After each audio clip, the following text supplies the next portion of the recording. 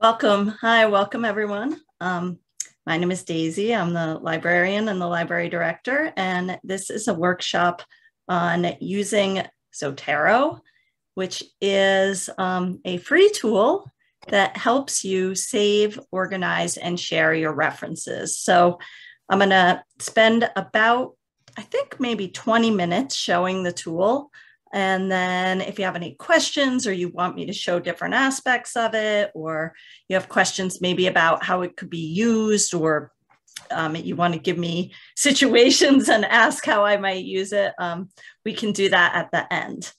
And I do think it's important just to cover, because sometimes this can confuse students. Usually when I come into graduate classes to talk, the faculty member wants me to talk about research, talk about the library resources, talk about those aspects of research, and then talk about Zotero.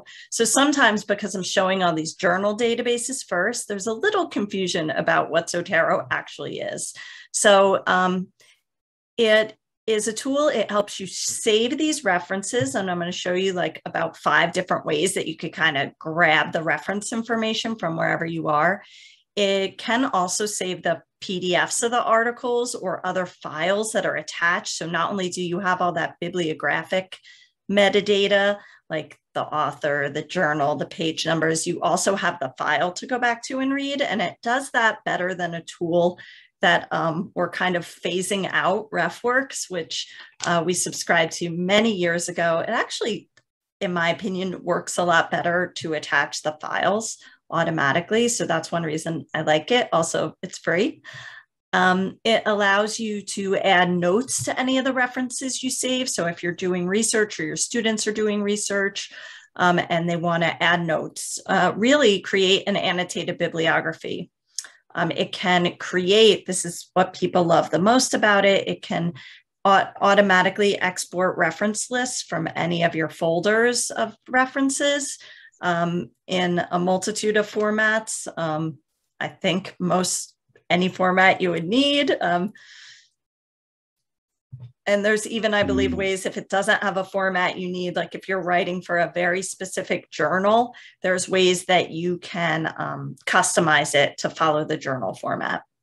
And it also integrates with Word, Microsoft Word, and with Google Docs, and it integrates a little easier than the older tool that we used to promote. So I'm going to try to show both today, at least show you how it kind of works. Your Zotero can work when you're in those word processing programs, so that like as you're writing, you can add a citation from your Zotero libraries, add the parenthetical, or if you're in some kind of style that uses endnotes or footnotes, it will help you do that too. So that's what it does, what it is. What Zotero isn't is a research database. So you'll see a search box in your Zotero account when you set it up, but you can't use that to search for articles. And this is where sometimes students get confused because I'm throwing so much at them when I come into classes to talk about research, and people see a search box and they want to start finding things. Zotero can't help you find new information. When you search Zotero, you're only searching what you've already put in your library. So sometimes I tell students to think of Zotero as like a virtual file cabinet. You know, maybe at one point people used to print out or make photocopies of a lot of their research and put it into different folders.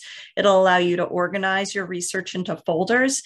And then it's almost like an AI secretary that then will help you format those references in any citation style that you want. So that's what it is. If you are looking to kind of find information, find articles, find research, definitely go to the library website. There's databases there. Most of the people here now know about that, or go to Google Scholar or some other search engine. Zotero won't help you with that.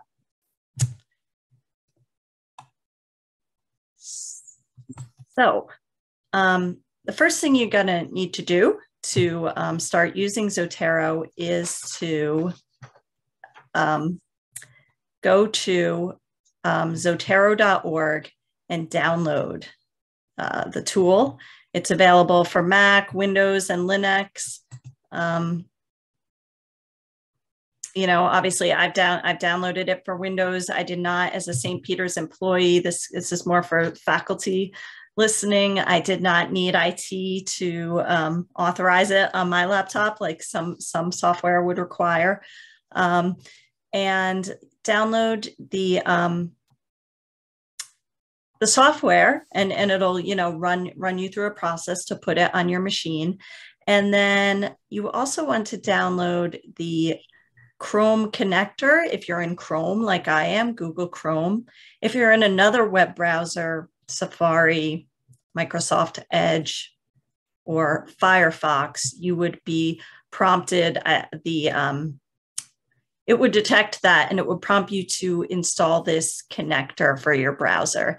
This is a handy thing that I'm going to show that will let you put references into your Zotero account directly from a web page. And it's pretty cool. So now I'm going to switch, and I might have to stop and share again and show you what it looks like once you have Zotero on your computer. So can you see my Zotero page? I see the download thing, the Zotero 6 for Windows and Zotero connector, but that's it. Oh, okay. Thank you. Okay. Since it's on a different program, I have to share it separately. Thank you, Jennifer, for helping me out. Okay, now do you see a sort of boring white page with file folders? Yes. Okay. Awesome. So this is what you will see if you have a Zotero. And when you open Zotero, you won't see any folders yet, but you will see my library. So on the left, this is, and you can, everyone starts with a library at the top, a top collection, and you can create folders under that to organize your research if you wish. You could just leave everything in, you know, the open library when you put it in there. It's up to you. You will automatically have a few folders that are generated. Those are unfiled items, so things that maybe you haven't put into folders. Zotero will put into unfiled items. So if you're organizing things, that can be useful. And duplicate items. I have a lot of duplicates because I've been playing with downloading things in different ways. So duplicate items will also be a folder. And so that's basically it. Any folder that you have as you fill with references, you can generate a bibliography just by right-clicking on it and creating a bibliography from the collection. So that's kind of the thing that people often like to see. And I did one earlier. You just click create bibliography from the collection, and it will save it in a rich text format, HTML, or copy it to the clipboard or print it. And you can see the basic styles that are loaded into Zotero: American Chemical Society, American Medical Association, but the ones that we see the most at St. Peter's, APA 7th edition. Occasionally I've seen Chicago style and Modern Language Association are all there, the three kind of biggies. And I'm going to show you later how to find more. So you can add folders over here. That's a good way to get things organized. And then these tools have to do with adding items. So I'm going to go through 5 different ways to put references into your Zotero account. So the first one is you can add a reference manually. This is the one I hope people use the least because it's not making the tool look that easy. But if you have, let's say a book that's in your hand, and I'm going to show you an easier way to add a book, and you want to add it that way. Or I think something more that is not in a database, like maybe you use a film, or maybe you use a letter or an interview.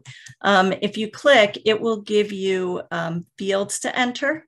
And this takes a little while, but it will take you through the title, the author, the type, the date, where you accessed it, the archive.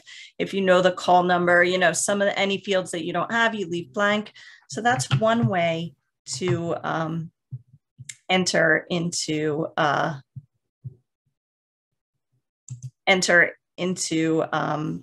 items into Zotero. Pardon me. You can enter them manually. Another way you can do it is, and can you see I'm on an Amazon page here for a book, Economy Hall? Okay, good. That switched over. So if you have a number associated with an item, and you might know that books have ISBN numbers. So this is a book that was written by a St. Peter's professor, and say I was going to use this book in my research. I could, actually go into Zotero, and you will see an option to add item by identifier. Here you can enter a bunch of different identifiers. ISBNs are the one I know the most because I'm a librarian. They're numbers associated with books. DOIs are digital object identifiers. I believe like almost every journal article and a lot of research is assigned a DOI now. PMIDs are PubMed IDs. So articles that appear in the medical database PubMed have PubMed IDs. Archive, I don't actually know how you pronounce this, but this ARXIV is a physics preprint database. They have their own numbers. So this is a way, and I don't know if you see, I put in that ISBN, and immediately all this content on the right of my screen just appears in my Zotero. So in this case for a book, and I'll try to drag this out so you can see a little bit. For a book, it has the title, the author, the abstract, which you typically don't need for citation, but could be helpful. And it has, the publication information. So when you go to cite this book, anything you would need is there. Yes, and someone asked in the chat, sorry, if the recording will be available after the session. Yes, I'm going to send the recording to everyone who is registered. So you can also see how you can add notes to any of your references. So if you want, this is what I meant by notations. If you want to type a note in, useful to my second chapter, whatever you want to put in, you can format it different ways. You can add notes. You can add tags. Here's some suggested tags.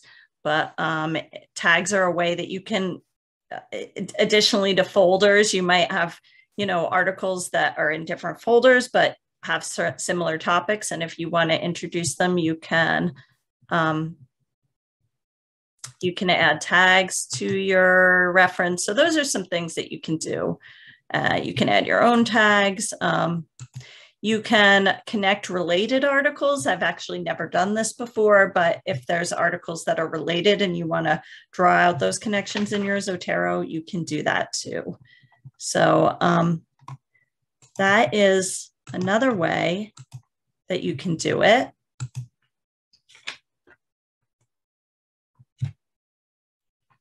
So this is an article written actually by a professor, Dr. Ghulam Bizel, I hope I'm pronouncing her name well, who is currently helping with our, who is administering our data science program at St. Peter's. She's amazing. And I brought up her article just to show how you could use this Zotero connector. So in the beginning, I talked about when you put Zotero on your computer, also put that web browser connector in.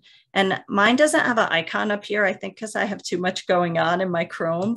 But if I click this puzzle and open all these different, I call them browser extensions, but all these things I've added to my Chrome, you'll see the Zotero connector. And if you click that, you see it will save, it's saving to my, and usually it gives you a choice. I don't know, did it kind of automatically then, but it will save it. Now let me go back to my Zotero.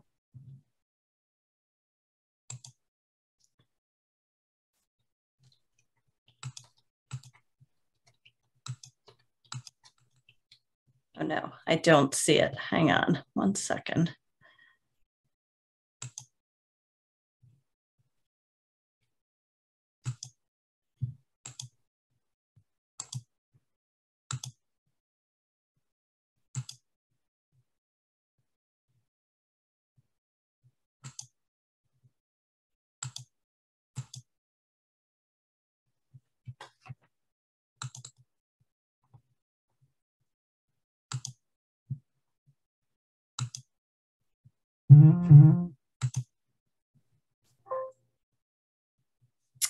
Okay, well, it doesn't, it worked very beautifully earlier, but it is not showing up currently. I don't know why that's not happening. I'll try another one, but I want to keep moving on so I can show you some of the other ways to share to RefWorks. So another thing you can do, like if you have an article where you're downloading the PDF. So this is one written by some other St. Peter's faculty in the business school, an experiment in mind mapping and argument mapping. You would download the PDF, and you could try the Zotero connector, browser connector with this one too. But another method to do is to download the PDF, you drag it, and you can't see this because I have to change what screen I'm sharing, but I will show you. You drag it into Zotero, and this is what popped up. So it takes the PDF and it's somehow the computer reads it, and you can see it puts the PDF of the article, which is very nice because you can actually go back to the PDF.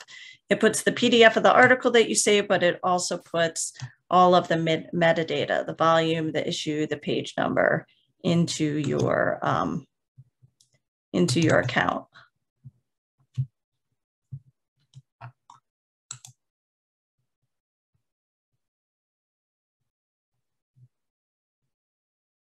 Okay, and the last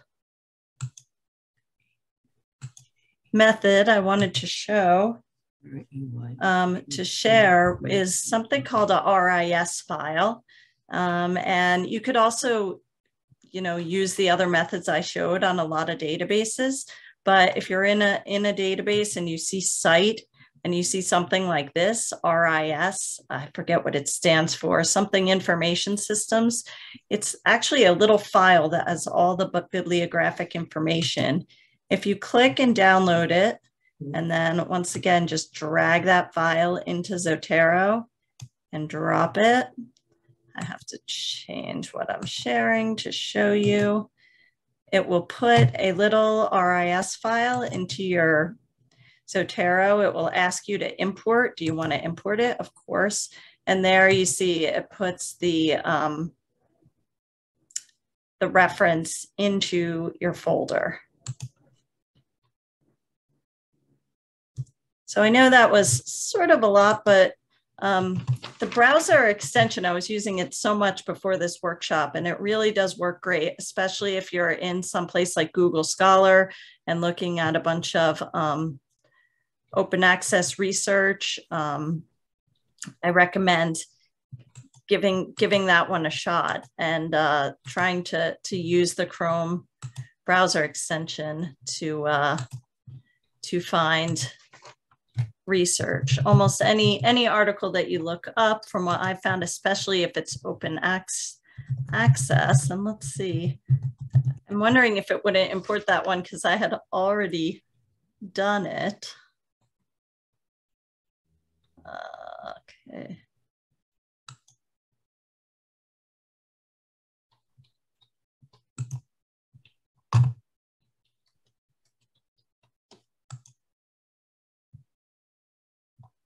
And these are taking me to PDFs. So in these ones, let's see what happens when I use the Zotero connector.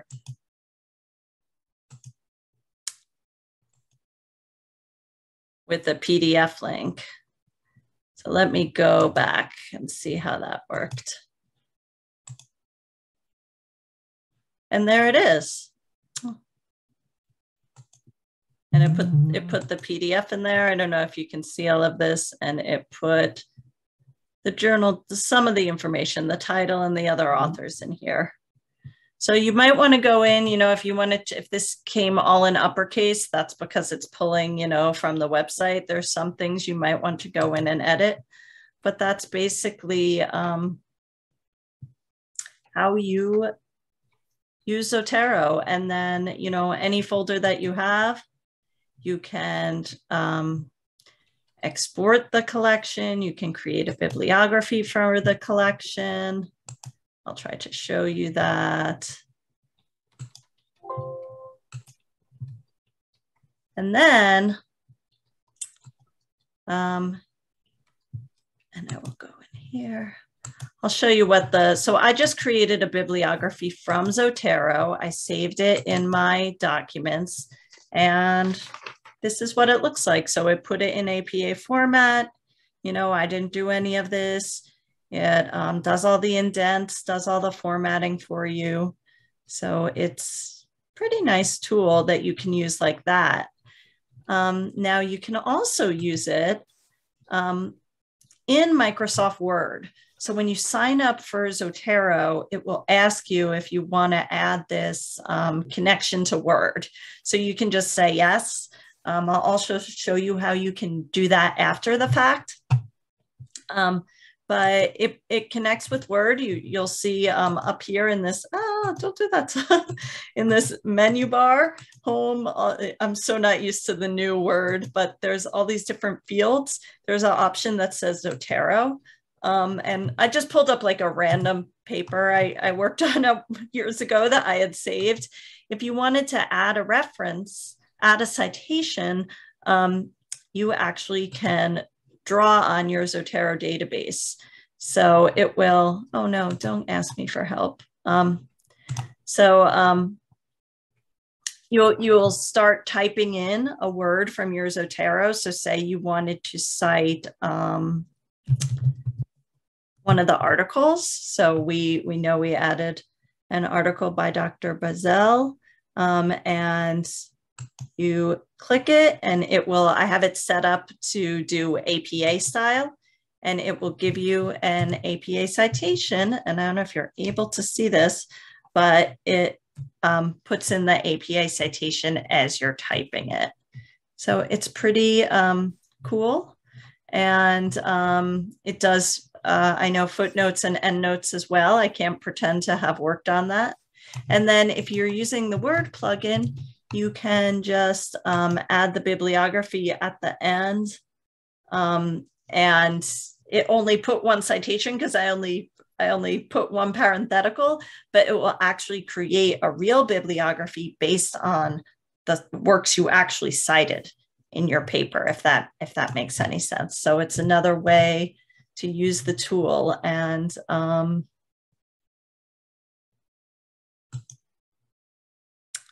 yeah, you can change the citation style right in here.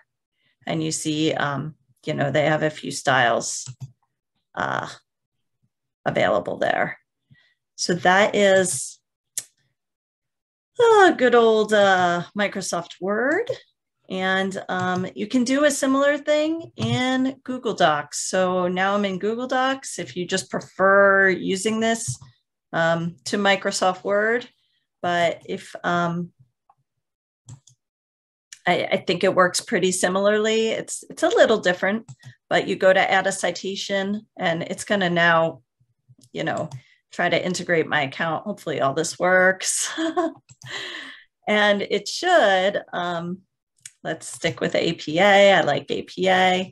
It should allow me similarly to, yep, you could see I have a few articles. I was just typing an author I know is in my ref work. So as you're writing, if you were going to cite, and it works. So that is another option if you're more of a Google Docs than a Microsoft Word person. And that's mostly what I have to show as far as a 30-minute RefWorks show. RefWorks, no more RefWorks. RefWorks is ceasing to be a St. Peter's service. But yeah, that's mostly what I have to show. I know sometimes faculty do. One thing I know faculty like about this is, and maybe this will be true for grad students too, if you go to the effort to write something all in a certain style, maybe for one purpose, maybe even our students writing dissertations, and then they go to submit it to a journal, it might be using a totally different style. So Zotero is helpful with that because you already have all the references saved. You just have to switch the style. So people do ask faculty sometimes about some of these really unusual, let's say, styles that are available. And to add those or to find alternate styles, I know that you go to Edit Preferences. And from there, you'll see all the styles they have available.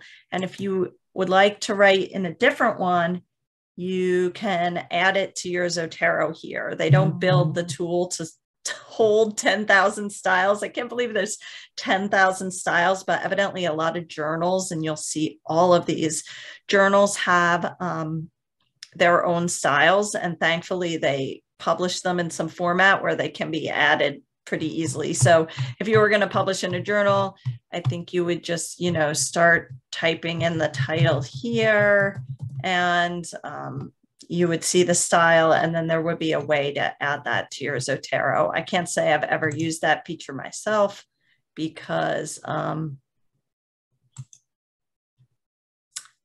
How you guys doing over here? You did? I haven't used that. Oops, somebody's unmuted. I haven't used that feature a lot myself. Give me a second. Let me just double check with everybody else. I'm getting ready to end it. Okay.